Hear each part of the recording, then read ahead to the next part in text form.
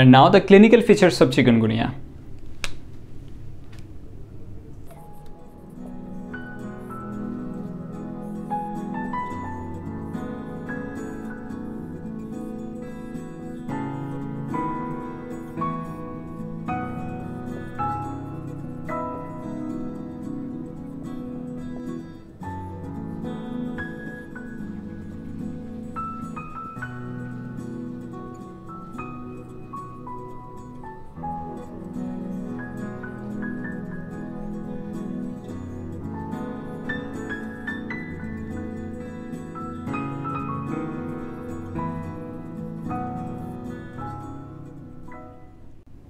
So the clinical features are fever, joint manifestations and rash.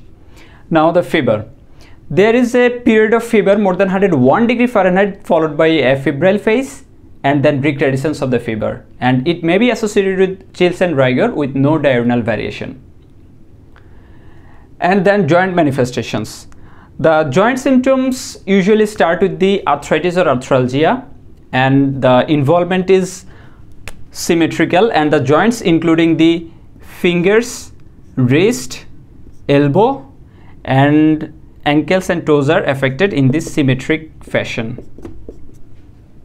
And larger joints can also be involved, like knee joints or shoulder joints can also be involved. In some cases there may be migratory polyarthritis and effusions may be there. And this pain tends to be worse in the morning and relieved by mild exercise and aggravates by the aggressive movements. And as I mentioned earlier, the classical bending phenomenon in chikungunya is due to this joint involvement of the back and lower limbs, which forces the patient to stoop down and bend forward. And then rash. There is maculopapular rash, more prominent on the upper extremities and face, but the rash can occur in the trunk and lower extremities. And some additional symptoms may occur, like backache and headache in case of adult, and photophobia, diarrhea and vomiting in case of children. Now, due to the clinical similarities with chikungunya, some other differential diagnosis may be considered with importance, like dengue, reactive arthritis, rheumatic fever and malaria. So now, what are the differences between chikungunya and dengue?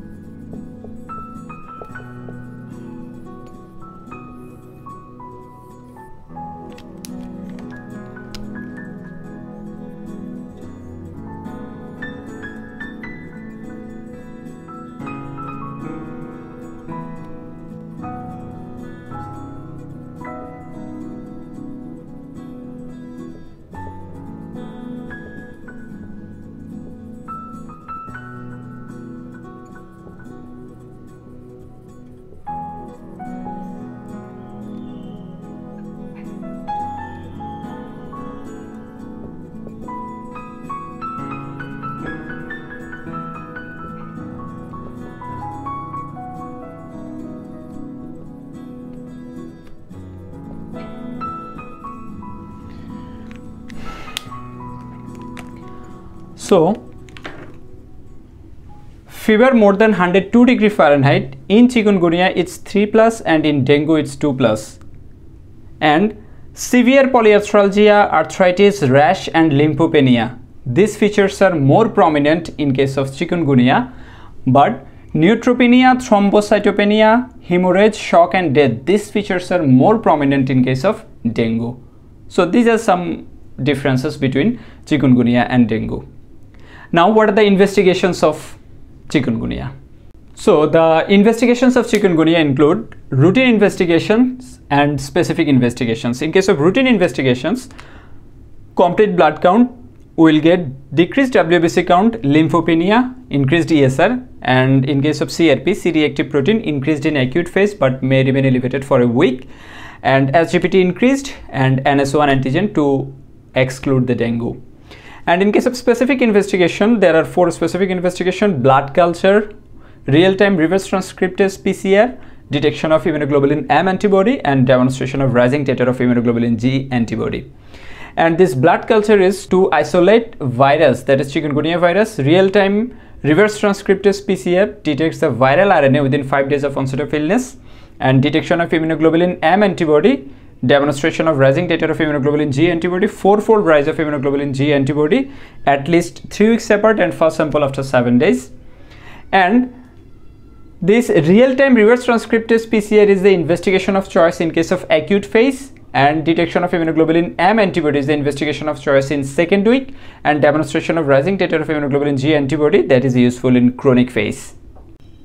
And for the first 2 investigations, that is blood culture and RT-PCR, the sample is heparinase blood. For immunoglobulin, the sample is serum. So now the treatment of chikungunya. For the treatment of chikungunya, currently there is no antiviral drug or vaccine available against the chikungunya virus. So the treatment is entirely symptomatic. So the principle of treatment is control of fever and pain, treatment of dehydration, additional pharmacotherapy, treatment of any organ failure, prevent iatrogenic risk and functional impairment. So now the control of fever and pain. The paracetamol is a drug of choice, and if paracetamol is ineffective, tramadol alone or in combination with paracetamol can be used. Cold compress may reduce the joint pain and damage. Prescribing corticosteroids is not recommended until an expert consultation, and there is no indication of TMARD before 8 weeks. Avoid aspirin or NSAIDs to reduce the risk of bleeding manifestations. And then treatment of dehydration, plenty of water with electrolytes, and 5% dextrose in normal saline or normal saline in hospital setting. And additional pharmacotherapy like antihistamine can be used for itching. Antibiotics can be used to treat secondary bacterial infections, and zinc oxide cream or calamine lotion for the papillary eruptions. And treatment of any organ failure, prevent iatrogenic risk and functional impairment, and if there is any serious complication or special situations, treatment will be decided by an expert. And now, what are the indications for hospitalization of a chikungunya patient? The indications for hospitalization: intractable pain, postural dizziness, decreased urine output, any bleeding manifestations, repeated vomiting leads to nothing but oral, any serious complications like CNS, cardiac, hepatic or renal, and comorbid conditions like CKD, CLD, CVD, diabetes mellitus or pregnancy. So this is all about chikungunya. Hope you like this video, and please give your feedback in the comments below and subscribe this channel for next videos. Thank you.